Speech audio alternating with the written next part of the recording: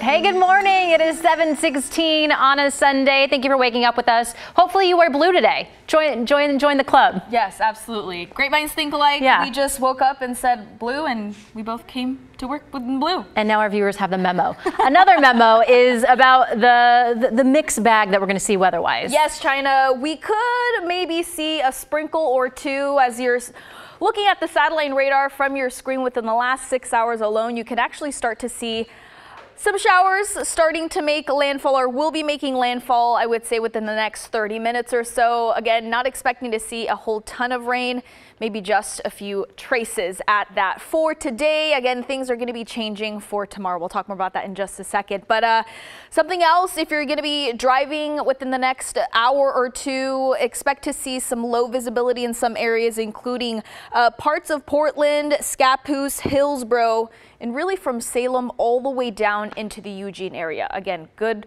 kind of thought to give the car in front of you a little bit of extra space there. Okay, and actually you can see the fog in full force here, starting to blanket over parts of the Portland metro area. It's currently 55 degrees. Those winds coming out from the west right about 3 miles an hour. So here's what your day will be looking like. By noon, we'll be seeing those mid-60s with partly sunny skies, increasing cloud coverage for the second half of our Sunday. Our daytime high should be in the low 70s for today.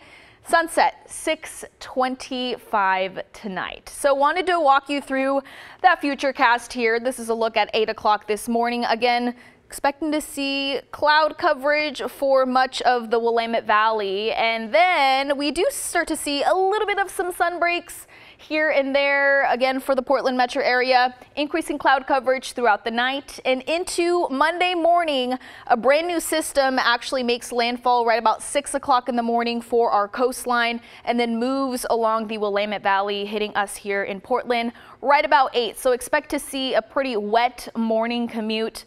Also expecting to see some isolated thunderstorms alongside gusty conditions for tomorrow.